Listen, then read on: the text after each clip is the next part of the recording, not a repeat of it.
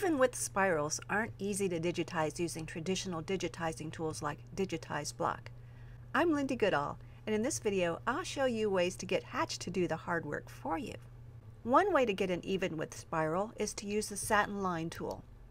And that's what I've done here on the upper left. While I can adjust the shape of the curve, I can't have rounded ends like this second one. See how this one has nice rounded curves? And I can't make a tapered curve or have this ball end. This is all one piece.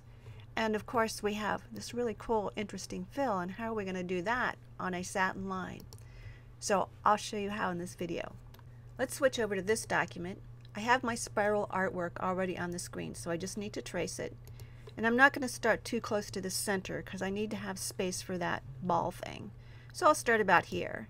And I'm just right clicking around. And you don't want to place your right clicks too close together.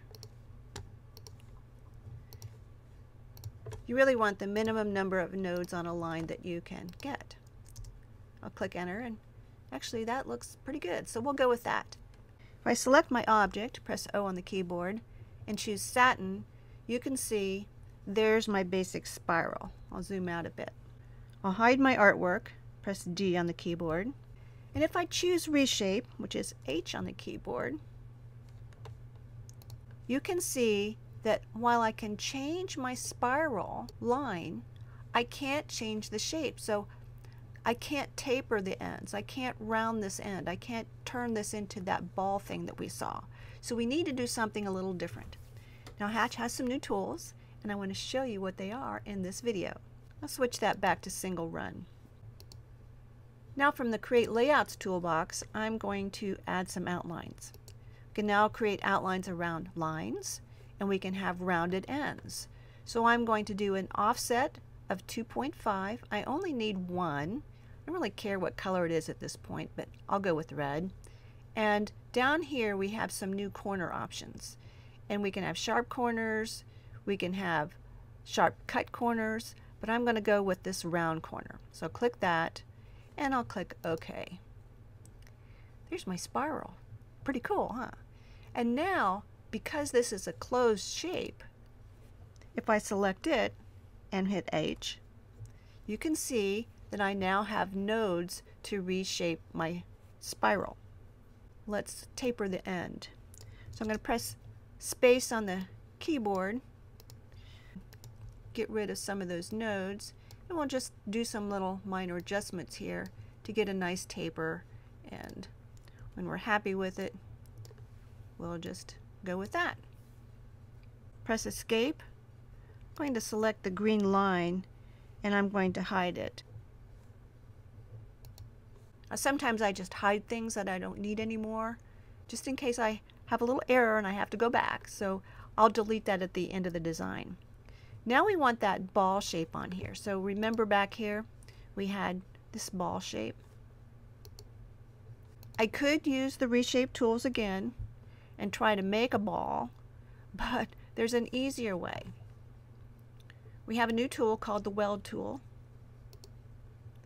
and all I'm going to do is I'm going to create a circle, move that into place.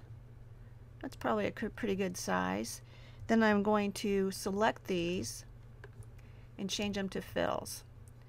Weld works with filled objects, not outlines. So down here in the toolbox, Digitize toolbox, I have this Weld tool. Now I have one piece. Pretty clever, huh? Now because we've applied a fill to this shape, it only has one direction line. We want to change it to satin, and we can see that it still has one direction line. So we'll need to add some stitch angles, and to do that, we'll go to the Edit Objects toolbox, choose Add Stitch Angles, and I'll just start adding some stitch angles.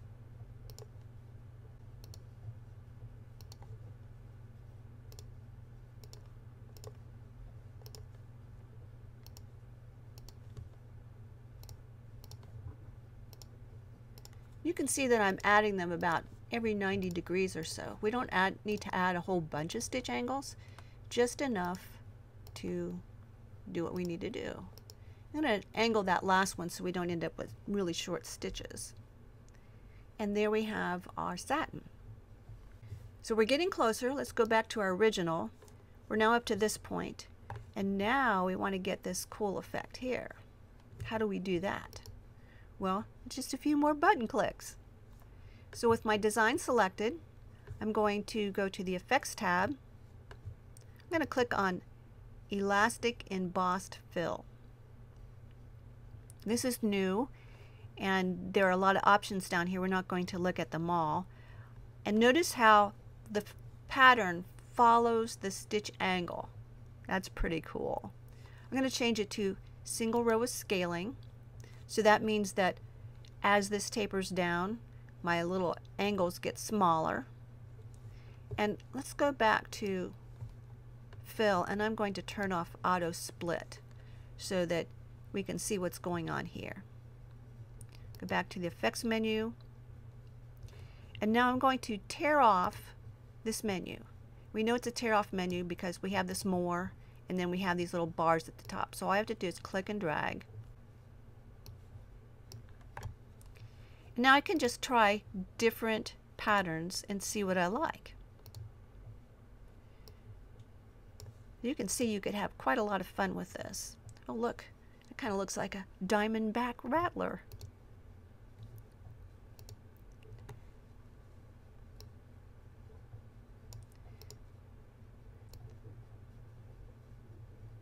Can you see how you have so many creative options in here, and it's just so easy? We didn't do anything that I call actual drawing type digitizing. Yes, we had to draw original spiral, but can you imagine having to draw this spiral using the blocks tool and having to get all those angles just perfect and all perfectly spaced? That would be hard. Hatch has so many powerful tools for making interesting and creative embroidery, and fortunately, they're easy to use. Thanks for watching, and please subscribe.